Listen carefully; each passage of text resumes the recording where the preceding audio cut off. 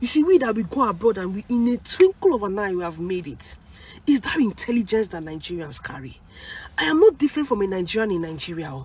The only difference is that I have the opportunity to be great. One thing I've noticed about our Nigerian people is that they are exceedingly intelligent. The only thing that most of them in Nigeria lack is opportunity.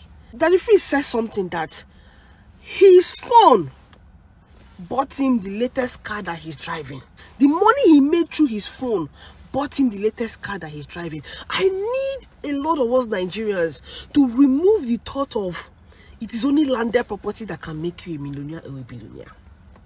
What breaks my heart is that a lot of you are begging for urgent 2K. Meanwhile, you get phone. Meanwhile, you get urgent 2 million if you are in Nigeria that you can make from your phone, taking job roles abroad, getting remote jobs. If you're abroad, the same thing. There are so many ways to earn using your phone. What I've noticed is that 90% of people that sign up for my courses, they have zero tech background. They always say that they are scared when they come to me in my DMs. Mama, I don't have any, hey, I'm a beginner. Are you sure I can do it? But when I convince them and they come into class, in 1 week, they have gotten it. They have understood it. They are ready to go out and start getting the remote jobs. Don't let anybody make you think that you know go fit do them. Even 60-year-olds attend my class and get it. Talk less of someone that is in your younger youth. I talked about artificial intelligence and AI masterclass. Some of you don't fear. Artificial intelligence. It sounds like it's big, but you can do it. Dissolve! Dissolve.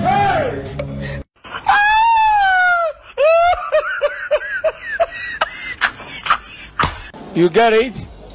If you don't get it, forget about it. 4 key lessons I've learned about some women from the trending videos of Balthazar, or how do they pronounce his name? But you all know who I'm talking about. The man of the year. Number 1, marriage does not guarantee her loyalty or fidelity. Number 2, when they want to get something without making any efforts, they are ready to make any compromises.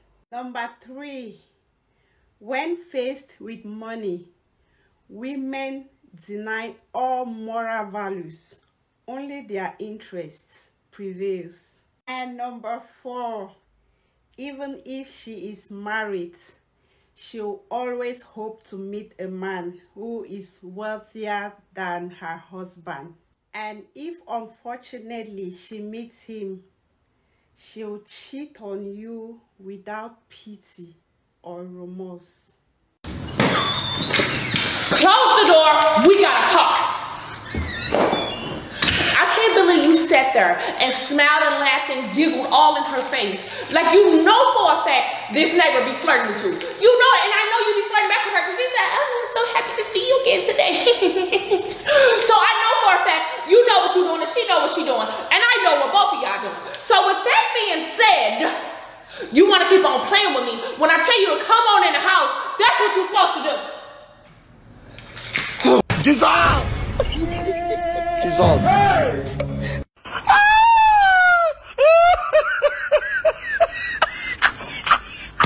You get it? If you don't get it, forget about it. I was one of the poorest of the poor Nigerians, and I was applying for scholarship. Yes, let's open up everything. I am not a privileged child. I won't call myself lower class. What's below lower class? That is where I belong. My family is not rich. I am not rich. Nobody's my generation is rich. I didn't have supportive rich parents. So this means that as a Nigerian applying for scholarship, I didn't have a laptop. I didn't have a desktop. I didn't have unlimited internet access. The only thing I had was one techno phone. And I'm grateful that the techno phone could access the internet. And like many Nigerians, what I know you can use to change your situation in Nigeria is education. That's something that you as underprivileged Nigerian can use to change your situation. Other people can use money, other people can use connection. But one thing about Nigeria is that if you're not rich, you don't have access to money and you don't have access to connection. So I decided to use education. I used education, I started applying for scholarship and I mapped out my plan. And my plan is that anywhere information is when it comes to scholarship, I'm going to get it. And that is what I did. I mapped out my plan. First of all, I did a passport. That passport, when I left NYC, the first job I got, that was what I used the money for. It was a very toxic job, very toxic environment, didn't serve me good. But I was there. I was there because I needed money for passports. In fact, it pushed me to go and research how to do passport online to save money. That was when I knew that you could do your passport online with 19,500 naira then. Saved me a lot of money. Did my passport, kept it, and started applying for scholarship. I was also on that job because I knew I needed money for IELTS. So I was saving money in case I get picked for the scholarship and I need an IELTS. Why am I telling you all of this? I want to change my approach to teaching people scholarship because a lot of questions people come to my DM to ask me. I'll just ask myself, are you ready at all?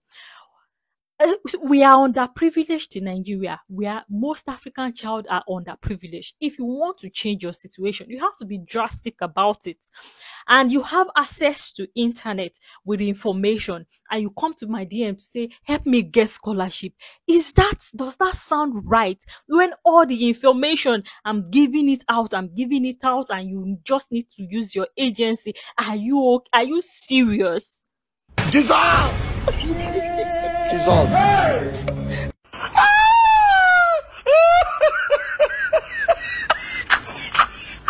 You get it?